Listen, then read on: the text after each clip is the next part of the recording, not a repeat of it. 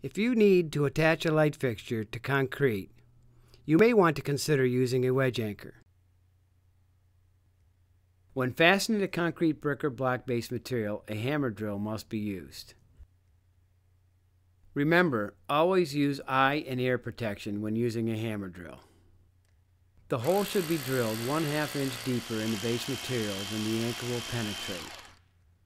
The deeper the embedment of the anchor in the base material, the better the holding values.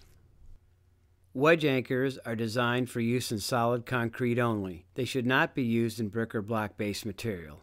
The size of the hole to be drilled into the concrete is the same as the diameter of the anchor chosen for the application.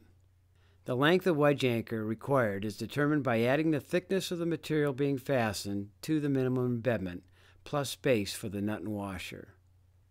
The minimum embedment and space needed for the nut and washer are determined by the diameter of the anchor being used. First, the wedge anchor is inserted through the fixture and into the concrete. The nut is then turned clockwise, pulling the anchor up and moving the clip down, wedging the clip between the anchor itself and the concrete. When working in outdoor environments, stainless steel anchors should be used for increased rust resistance. If you are working indoors, zinc-plated anchors should be sufficient. As a rule of thumb, the anchor should be spaced a minimum of 10 anchor diameters away from each other and no closer than 5 anchor diameters from an unsupported edge.